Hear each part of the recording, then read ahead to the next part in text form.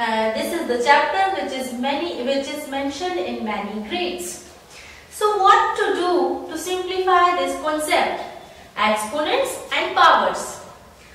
Now let us take a small example, that is 2 raised to the power 3. So here we have to multiply the number 2.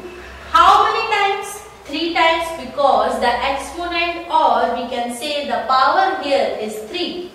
So what you have to do? 2 into 2 into 2. Now many students gets confused when it comes to this kind of multiplication. What they do? 2 3 just 6. That is wrong. Or 3 into 2, 6. That is also wrong. So what you have to do? 2 into 2 into 2 means 2 into 2 is 4.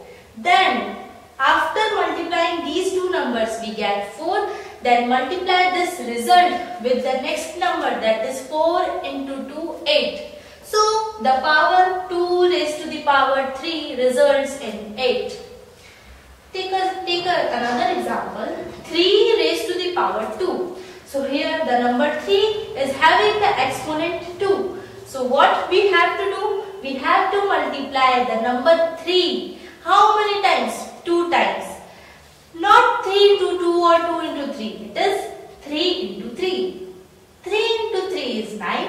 So yes, 3 raised to the power 2 is 9. Now it comes when the power is negative. Oh, what we have to do? Yes, 5 raised to the power minus 1. So we all know, if a number has power 1, then the answer is the number itself. So if I say 5 raised to the power 1 means plus 1 only, then the answer is 5 only. But if 5 raised to the power minus 1 is mentioned here, so what you have to do? You have to take the reciprocal of this number. Now again a new concept, reciprocal. So what we have to do in case of reciprocal? Nothing but 1 in the numerator divided by this base number, that is 5. So 1 upon 5 is the answer of this number. Let us take a simple example, 3. Only number 3, and I ask you that you have to take the reciprocal of 3. So what you have to do? 1 upon 3. In the same way, if I ask you 1 upon 4, you have to take the reciprocal of 1 upon 4. Then what you will do? 4 will come in the numerator and 1 will go to the denominator. That is only number 4. So this was about the exponent, the basic concept of exponents. Now if we move on further, the questions that we find in our books, like 6 into 6 into 6 into 6.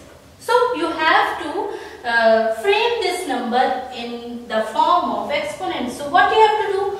How many times 6 has been written here? It is 1, 2, 3, 4. So write this number 6 as the base. We call this as base number. So 6, and how many times? 4 times. So 6 raised to the power 4. In the same way, if I ask you minus 2 into minus 2 into minus 2. So we have to again write this number in the form of exponents. So what we will write? Minus 2. How many times? 1, 2, 3. So minus 2 raised to the power 3 is the answer. So this was about the formation of exponent number and the concept of exponent and power. In the next lecture, we will study about the laws of exponents. So thank you so much for watching this video.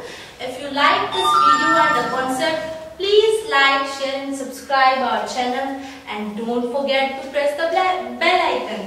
And one more thing, if you want to take the online coaching as well as offline coaching for basically the science and mathematics subjects from standard class 6 to class 12, 11th and 12th as optional, and also the technical graduate students, so you can contact to the WhatsApp number that is mentioned in the description box.